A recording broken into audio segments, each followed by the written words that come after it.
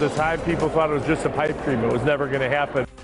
It is happening, an event the likes of which have never been seen in Las Vegas, taking center stage. History is made in Las Vegas as the NFL announces grand plans for the NFL Draft coming to the Strip this April. Thanks for joining us here at 5 o'clock. I'm Denise Valdez. And I'm Brian Loftus. Today, league officials announced the locations for the event happening April 23rd to the 25th. Here's a map of where the draft and festivities will take place over a 3-day period. The event will prompt the closure of the Strip in front of the Bellagio, as well as the Flamingo from the Strip right over to Koval. We've got team coverage. Joe Moeller will join us in a few minutes with more on the logistics. But let's start, of course, with sports director Chris Matthews on the Strip with one of the most unique events to ever land in Las Vegas. Chris?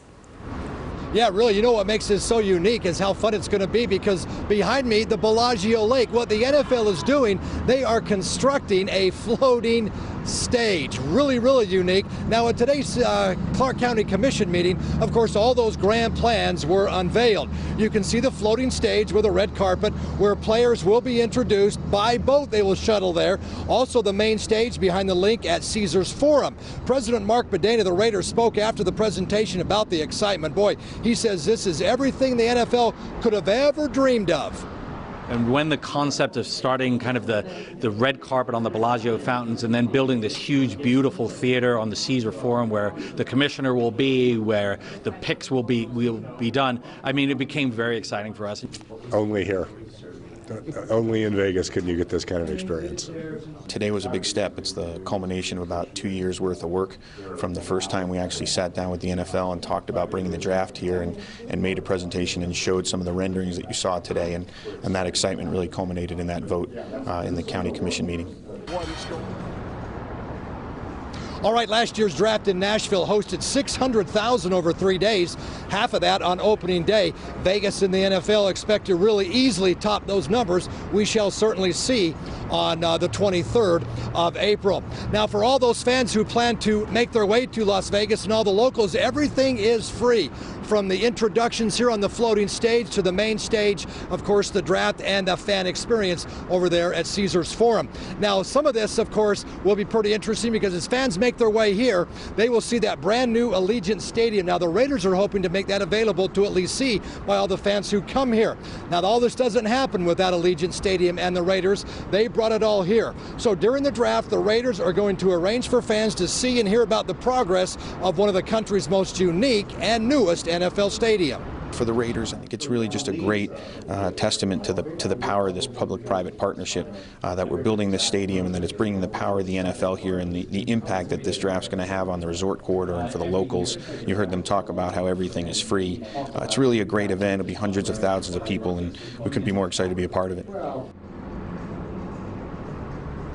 Now, one of the issues that they were facing in Nashville was that the draft was quite a ways away from the NFL experience.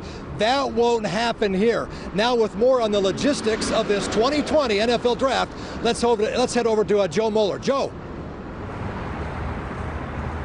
Yeah, well, like you mentioned, this will be unlike any other NFL draft. And this intersection behind me here will be in the middle of it all because those closures will start here on Las Vegas Boulevard and also on Flamingo. And leading up to the event, there will be some full and partial closures in early April to set up for this event. Now, let's get into what this is all going to look like. Take a look at the rendering of the stage. It doesn't get more Vegas than this. People will arrive to the stage by boat only.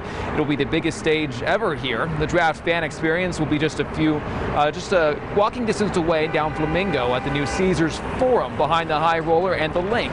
Fans can gather at the draft main stage to view the draft selection, that is. NFL officials explained they want to share iconic features of Las Vegas. What we saw in Nashville, and you take that and you bring that to Las Vegas, I just think the energy of this city, the way the city lights up, I mean, for me, from just a core event producer, I can't wait to see it. Well, every night of the event, there will be performances as well. As for planning, the LVCVA is working on security and transportation. Now, back out here live, you're taking a look at Las Vegas Boulevard and Flamingo. You see this walking bridge over here. That will also be a big arch, a big welcoming arch, where people will be able to walk down there to get that fan experience. And a big question on a lot of people's mind is parking. Well, the parking plan is still in the works. We're hoping to hear more about that within the next few weeks. Reporting live on the Strip tonight, I'm Joe Mueller. I'll send it back to you in the studio. Joe, thank you. And we wanted to check the room rates in Las Vegas for the NFL Draft Long Weekend. This afternoon, we put in the dates of Wednesday, April 22nd through Sunday the 26th on Expedia.com. The most expensive room we found in the vicinity of the draft locations was Nobu Hotel at Caesars Palace, running $647 a night. All the way down on the other end of the spectrum, Bally's at $262 a night. So the NFL Draft and all of its grandeur is coming in just a couple of months. So we asked our viewers, are you excited about it, or are you just dreading all the crowds and all the commotion? Looks like a lot of you are not looking forward to it, according to our Facebook page. Some viewers commented they just don't care about football, while others countered saying it will bring in big bucks to Las Vegas. So to keep up with all the news about the NFL Draft festivities as we get closer to the big day on our website, you can go to 8newsnow.com. I will echo what Joe and Chris were saying. That is a heck of a Vegas stage, is it not? Wow, yes. It's going to be fun.